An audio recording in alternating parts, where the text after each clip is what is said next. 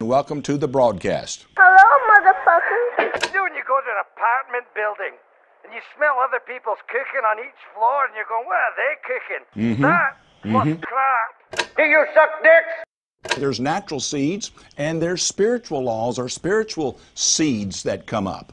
What the fuck are you talking about, man? Entrepreneurial. Would you shut the fuck up? I'm seeing it. Sometime my sister, she show her vagina to my brother Bilo and say, you will never get this, you will never get this, la la la la la. Here behind this cage, crazy, everybody laughs. She go, you never get this. But one time, he break a cage and he get this. What is your position on breast implants? Amazing. Holy crap! You are creepy as shit, sneaking up on me wearing that collar with that freaky ass smile. I fucked her with a parsnip last week, and I sold the parsnip to a family with 4 small children. Sorry, I farted. Oh. There's these 2 fellers standing on a bridge going to the bathroom. One feller says that the water is cold. Other feller said the water is deep. I believe one feller come from Arkansas. But funerals are insane.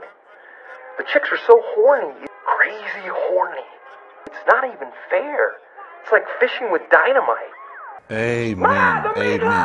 Well, man cannot live. What again? Say what again? I dare you. I double dare you, motherfucker. Say what one more goddamn time.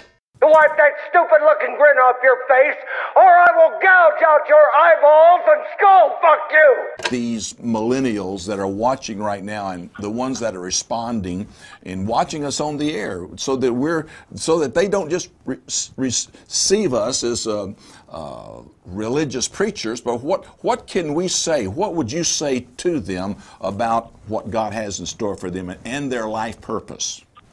Now you kids are probably saying to yourselves, hey, I'm going to go out and I'm going to get the world by the tail and wrap it around and pull it down and put it in my pocket.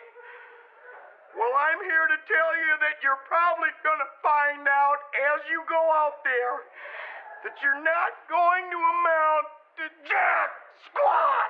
You're going to end up eating a steady diet of government cheese and living in a van down by the river.